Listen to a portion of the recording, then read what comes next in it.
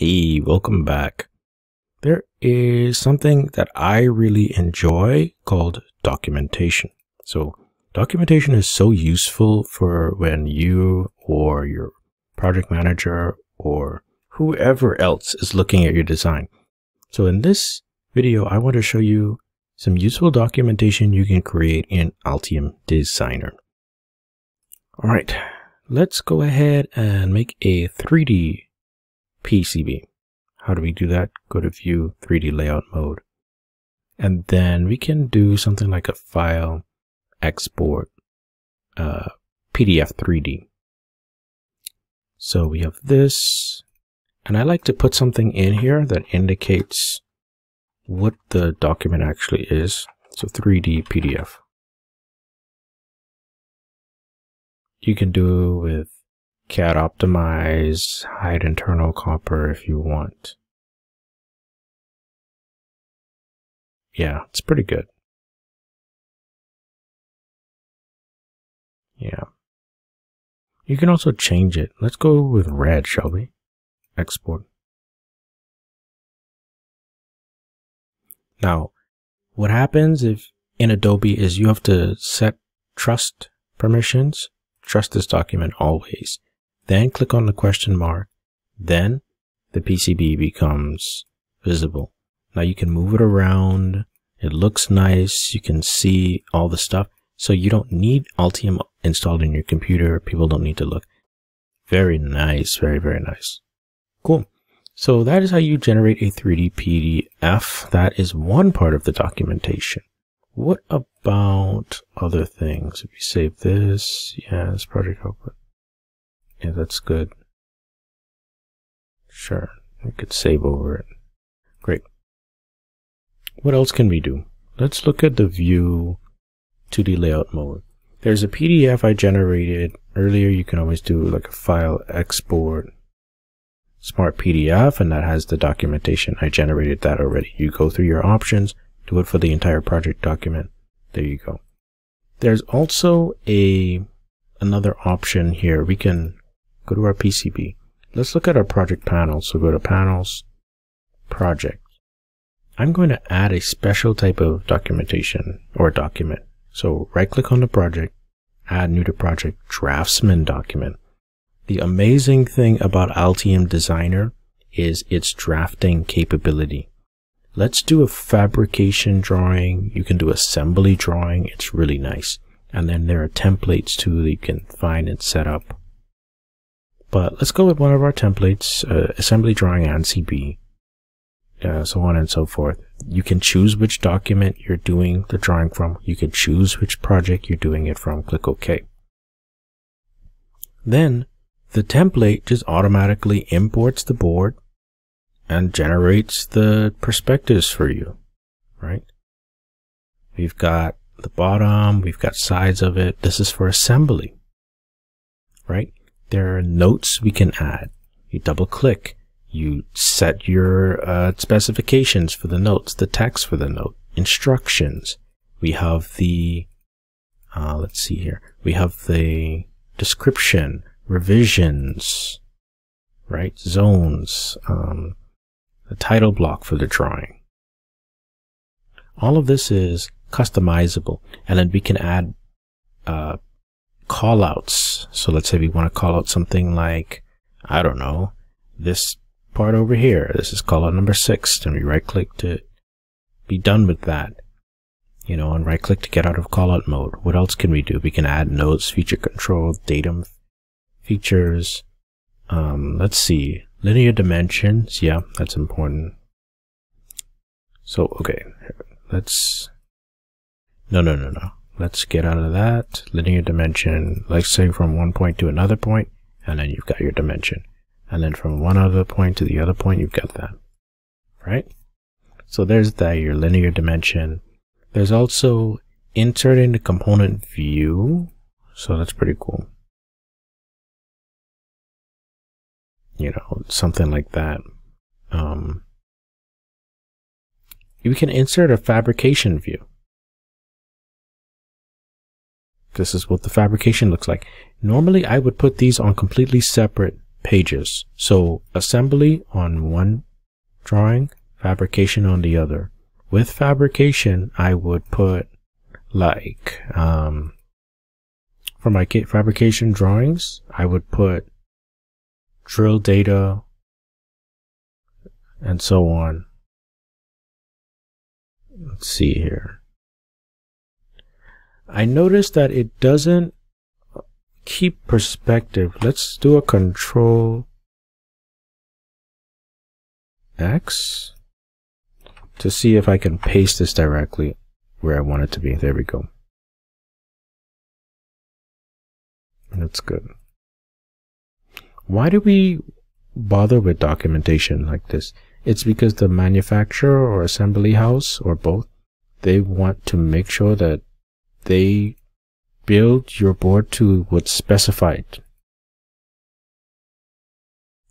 And that's an insurance policy, really. If they build something and you gave them no documentation, they'll say, well, actually, it wouldn't even happen. They wouldn't even get to the point where they're doing a build and they have no documentation. At least I imagine they wouldn't.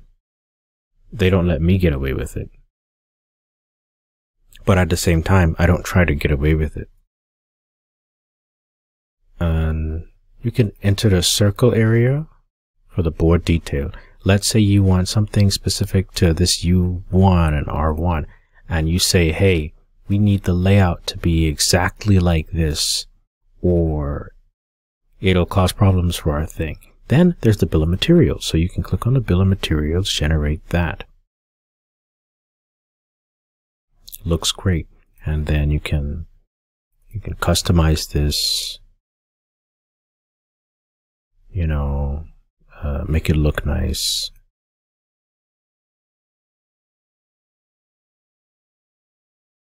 Right.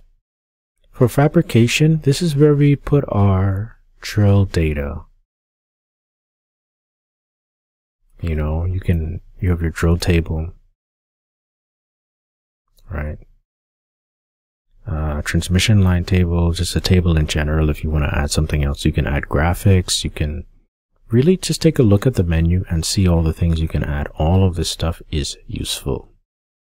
Also, diametral dimension. Now, this is about the board. Let's see.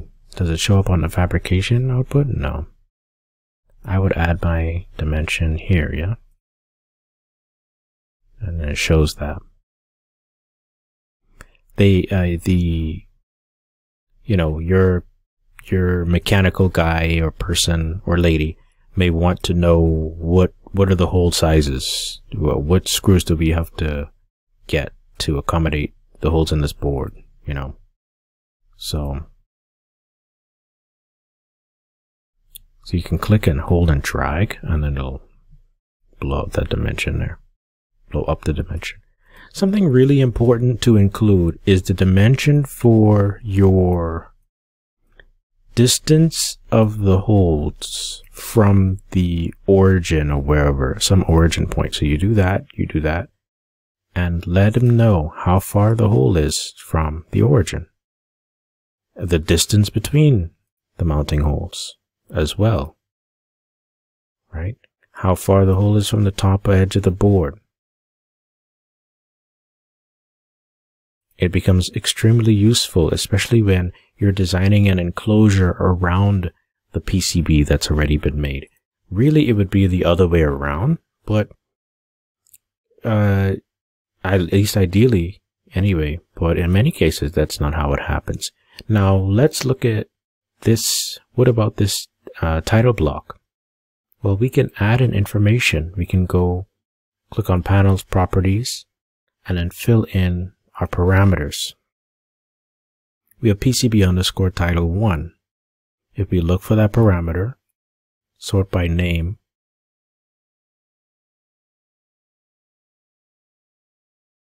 we can look at different things like the project name and so on and so forth. Engineer, you know, Kirsch. Company name, my company.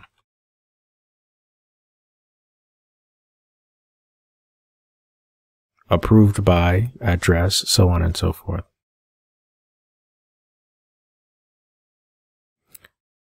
You know, you can go in your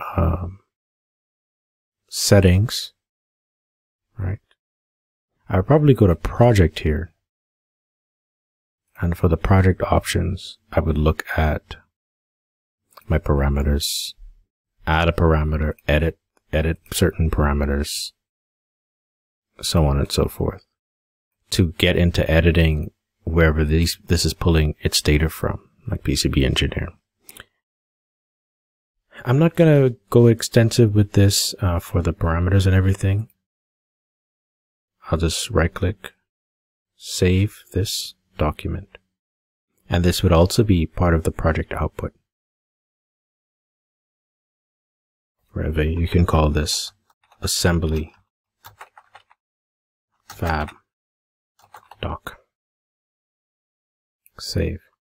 You can get pretty crazy with this. Like if you want, you can take a screenshot of the 3D view and import it into your drawing.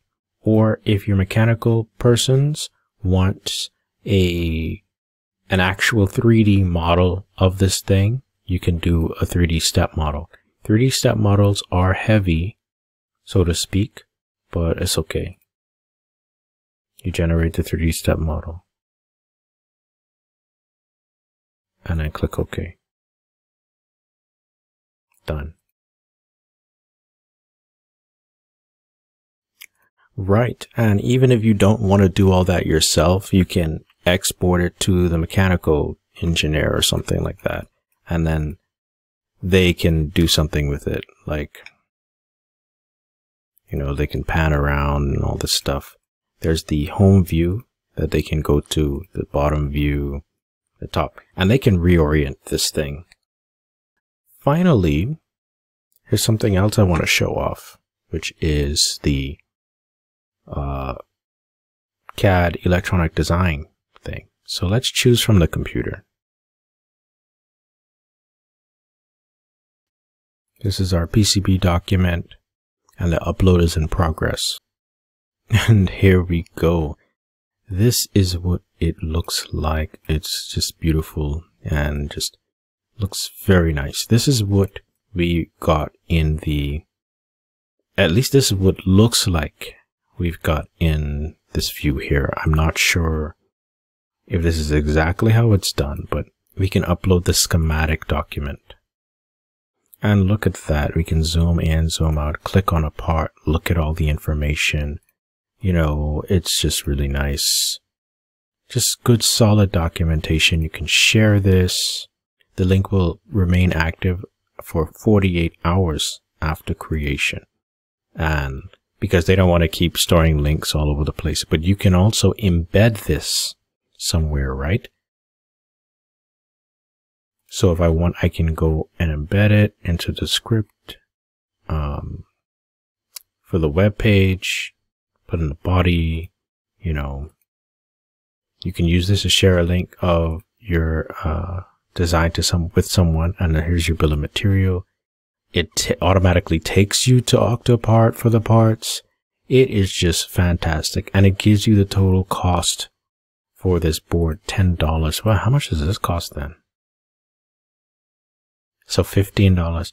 I'm sure they produced this at such a scale that this is just, you know, maybe this is $5 in total to produce the number of copies of this board that they want. That is the full documentation process. I understand that many people do not like documentation, but I do, and it's just great. Okay. Thank you for going through this tutorial series with me. It's been fantastic, and I hope this helps you get a better understanding or a leg up or a head start toward working in Altium Designer. If you have any questions, feel free to leave them in the comment section below. You can email me, you can reach out, post your own videos, you doing your own designs if you want, or your own links of your own designs, your own website, start a blog, things like that. Show off and get involved. All right, thanks for watching.